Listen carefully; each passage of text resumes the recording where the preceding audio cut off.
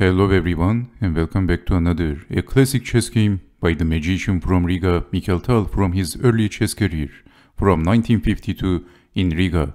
So let's see what happened.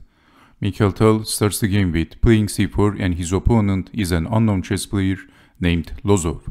So Tal is playing the English opening, developing the pieces, but the game is transposing into the Queen's Gambit declined and the Catalan opening. Castling, b6, developing the knight. Tal is developing the knight, knight to e5, and we have queen to c8. So with this move he is defending the bishop and black can capture the pawn. C takes on d5, knight takes, bishop takes on d5, and pushing the pawn. Capturing the center, bishop goes back, queen to c2, c5. And we have d5 by Tal, rook to d8. Bishop to h3, a sneaky, crafty move by Mikhail Tal, lining the bishop with the queen, so we have queen to c7. If a random move, then knight takes on f7 is a possibility, and then capturing the pawn, check, and this is winning the queen and the chess game. So this is why it was a crafty move, defending the queen, and again targeting the queen with the other bishop this time. Bishop to d6, unpinning, and it is white to move. Well, in this position, Mikhail Tal sacrificed the knight. The knight takes on f7, what a shot by Tal. And we have king takes on f7.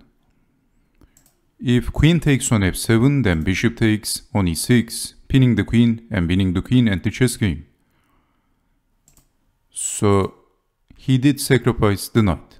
King takes on f7 and then bishop takes, check, king goes back, and Tal pushed the pawn. And this is also liberating the queen and attacking the h-pawn. Black didn't want to capture the pawn and give Mikhail Tal the open e-file. That looks fatal for black. So bishop goes back and Mikhail Tal captured the pawn. Queen takes on h7. And after thinking hard, this is what black played. Rook takes on d5, a very pathetic move. But why this move? Well, black is hoping to relieve his position, but in this position, if a random move, then queen check, only move, and then getting checkmated. Black is getting checkmated, and there is no defense. So, queen takes on h7, rook takes on d5, Mikhail Tal is checking the king, king to d8, checking the king, blocking with the bishop, and what now? Not capturing the rook, not capturing the bishop, but getting in with the queen. Queen to f7 by Tal. Well, in this position, he is threatening checkmate.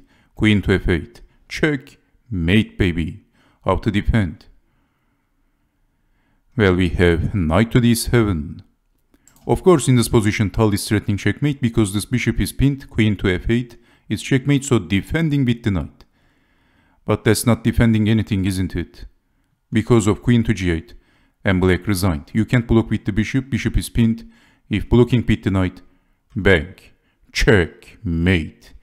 Oh yeah, hell yeah, what a game by Tal. From start to finish, an epic chess game. Yeah, this was the beautiful classical chess game by Tal from the good old times, from 1950s, from Riga. And thanks for watching. And I hope to see you next time. Take care and bye bye.